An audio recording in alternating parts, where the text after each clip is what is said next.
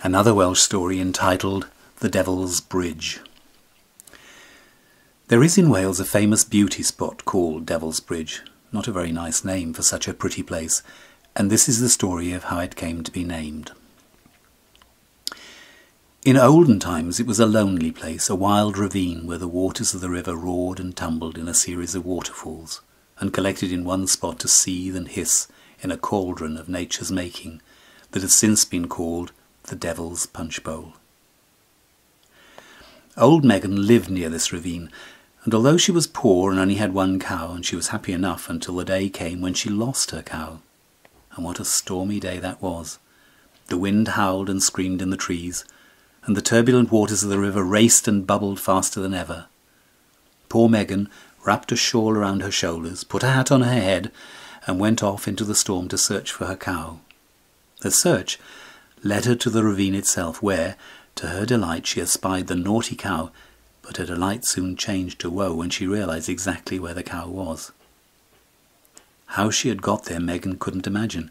She was on the opposite side of the river, placidly cropping the green grass as if it were all right with the world. "Oh, you bad creature!" shrieked Megan from her side of the river. "How am I going to get you back?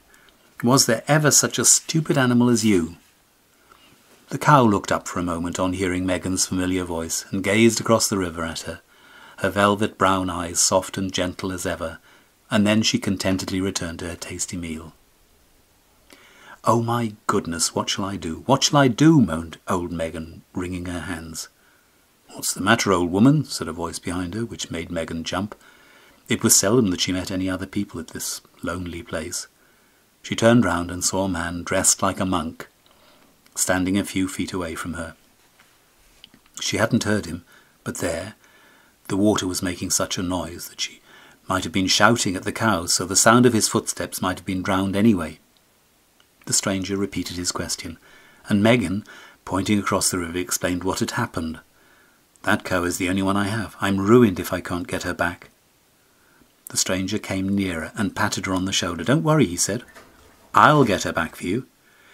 How do you think you can do that?" asked Megan. "Well, if there were a bridge across the river, it would be simple, wouldn't it?" said the stranger. "Of course it would," snapped Megan. "But it would take months to build and an army of men to build it. And it's hardly likely anyone is going to take the trouble just to rescue poor old Megan's cow." "I could do it in a few minutes, and on my own," said the stranger. "I have certain magical properties." "That's all very well," answered Megan, "but I'm a poor woman. How should I repay you for such a service?" "Just let me have the first living thing that crosses the bridge when it's built," said the stranger, "and I shall consider myself amply rewarded."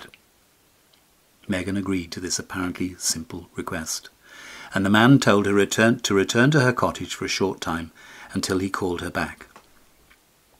Megan reluctantly went home. She would dearly have liked to watch the stranger at his magic work. On her way she began to do some thinking. For old Megan was no fool. She'd noticed something odd about the stranger. One of his feet had shown under his gown, and it had looked like a hoof. Also, she had an idea that his knees were behind instead of in front. "Just let me have the first living thing that crosses the bridge," the man had said. Megan began to have her suspicions, and set about thinking of a way to cheat him. By the time she heard his voice, calling her back to the ravine, she'd hit upon a plan. She had a little black dog, and telling him to follow her, she took a loaf of bread which she hid under her cloak, and off she went back to the riverside. Well, the stranger had certainly kept his word. Spanning the river was a high and splendid bridge of fine proportions. "There's your bridge for you," announced the stranger proudly, "and a pretty good one it is too." "Yes, perhaps it is, and perhaps it isn't," said Megan. "What do you mean, perhaps it is and perhaps it isn't?" said the stranger indignantly. "Well, it's certainly a bridge, and it looks very fine, but is it strong?" asked Megan. "Of course it's strong," exclaimed the man. "Will it hold the weight of this, then?" asked the old woman, producing the loaf from under her cloak. The stranger laughed. "Hold the weight of that? Of course it will. Throw it on and see."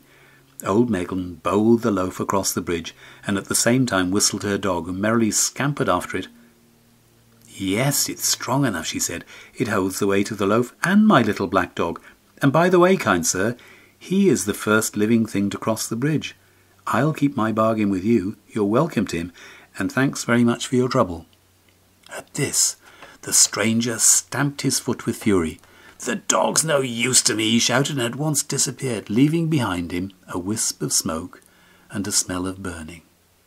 It was as wise old Megan had suspected. The stranger was the devil himself, and he'd hoped in his cunning to have possessed the old woman, but she was too clever for him. And as she crossed the Devil's Bridge to fetch her cow, she congratulated herself on gaining such a fine bridge and losing absolutely nothing.